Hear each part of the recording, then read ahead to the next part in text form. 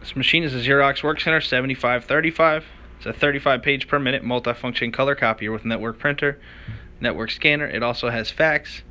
It has 5 paper trays, 4 on the front plus the bypass on the left. And it comes to us with only 79,000 total black and white copies and 116,000 total color copies.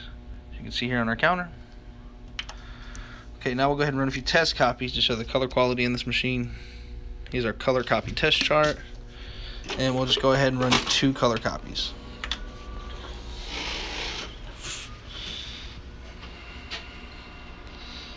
And this machine is 35 pages per minute. Has a maximum monthly duty cycle of 150,000 copies or prints per month, according to the manufacturer. So it's just under 2 months usage. We have here, we have our test copies to the right and our test chart to the left. And as you can see, a good color image on this machine.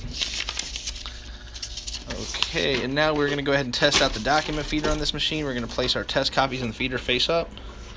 We're also going to set the machine to do a double-sided copy, testing our duplicating feature. And this machine does paper sizes up to 12 by 18 out of the bypass tray. And that is tray number 5 on your machine.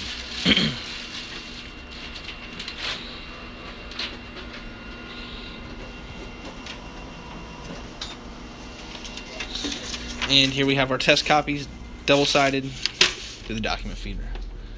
And this machine is a Xerox Workcentre 7535. It's a 35 page per minute multifunction color copier with network printer, network scanner. It also has fax. It has 5 paper trays, 4 on the front, plus the bypass on the left. And it comes to us with only 116,000 total color copies and 79,000 total black and white.